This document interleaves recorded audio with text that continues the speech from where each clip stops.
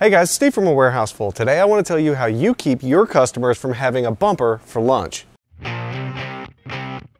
So today we're going to talk about bollard posts and bollard covers. But rather than sit here and just ramble on about what they do, let's just head out to the parking lot so you can see firsthand.